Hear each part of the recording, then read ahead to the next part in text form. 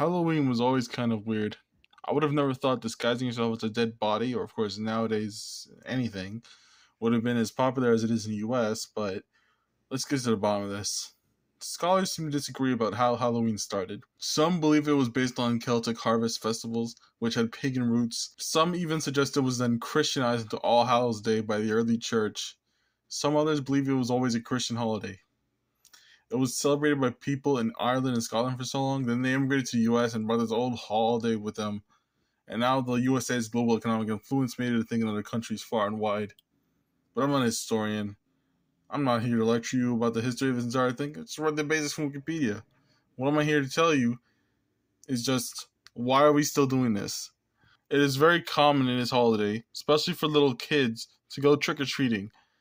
Or in other words, dress up in whatever $20 outfit you find in some random store, go up to random people's houses or flats, knock on their door, ring the doorbell, yell trick or treat, and then hope that whoever lives there is giving out candy that night.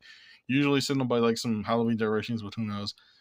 Why is it always candy? Kids go apeshit over the chance at getting candy. No child I know wants apples and bananas. No kid other than... In some cultures, money is given out instead, and that's way more useful than confectionery. Unfortunately, people just don't have the money for that. I should know, I'm broke as shit. And the tricks, I've never seen it happen. I'm sure some people might be annoyed at them. Nobody wants to be TP'd or egged, and no one wants that shit in the house. That's a chore to clean.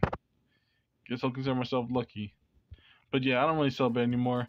I'm not one for social interaction, whether as a trick-or-treater or the treat giver. And my costumes are kind of not so reasonably an illegal gray area in the South US anyway.